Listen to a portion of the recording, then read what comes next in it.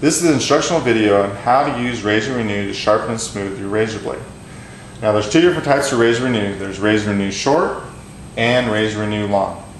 Now you'll notice that both of these are hanging. This is a very important concept. It's important that you hang your strop and hold it by the handle.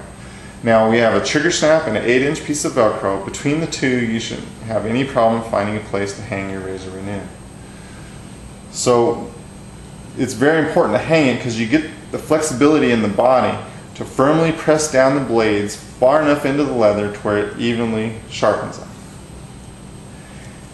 And also holding by the handle makes it to where it's very safe because it keeps the sharp blades away from cutting your skin. This is made out of premium cow leather, and you want to make sure that you keep this clean and dry. Any kind of wetness on the strop will reduce the effectiveness of this. And you also want to keep your blade clean and dry. So every time after you shave, you just want to tap it out under the hot water and get the big chunks of hair or any debris out of it. Because any debris, where there's any debris in the blade, you're taking a chance on that part not getting smooth and sharp and smooth. Razor Renew has two sides. We have the suede side, which sharpens and hones your blade, and then we have the smooth side, which smooths out the burrs.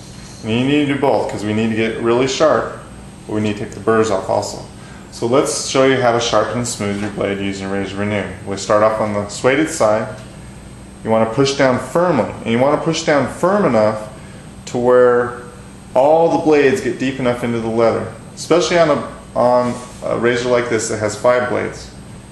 You don't want to be shy, so we want to get all the blades evenly sharpened. So we start out here, 1, 2, 3, 4 up, and then you turn it, start from the top and go to the bottom.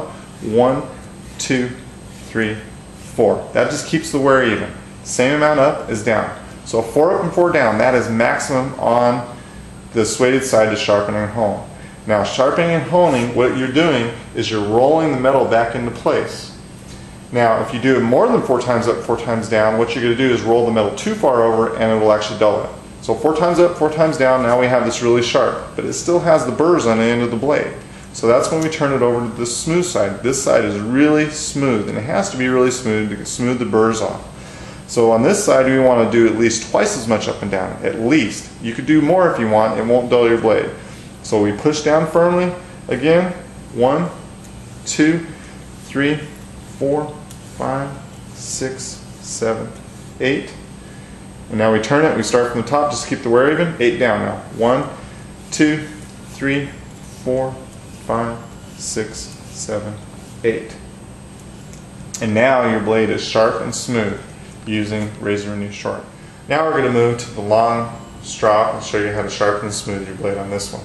So everything's pretty much the same, except since the body is so much longer, you just want to cut everything in half. So we want to start off on the suede side for sharpening and honing.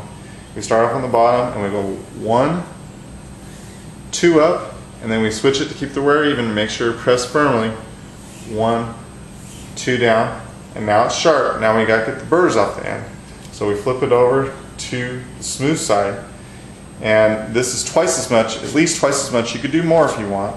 Remember, so press firmly. 1, 2, 3, 4, and turn it to keep the wear even. 1, 2, 3, 4.